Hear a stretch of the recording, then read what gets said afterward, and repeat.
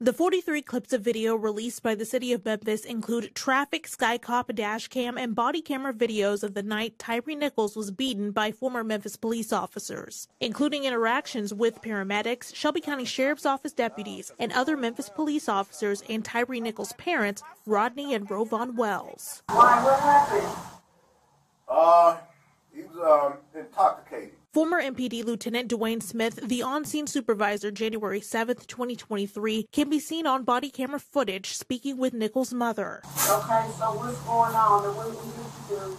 Well, we were just, I'm here to try to, I'm trying to find out if you know him to take any kind of drugs or narcotics or anything. No. Okay. Okay, because it appeared to be on something other than alcohol. That's why I'm asking. The Wells then go speak with Officer Preston Hemphill near Ross and Rains Road. We tried pulling over your son. He ran from us. Hemphill would later mention on body camera video that he had searched Nichols' car and didn't find anything. Yes, ma'am. Yes, ma'am.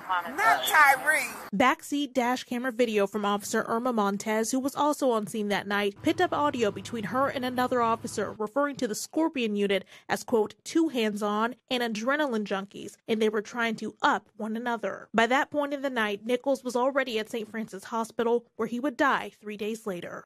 Thanks for watching. Stay updated about breaking news and top stories on the NBC News app or follow us on social media.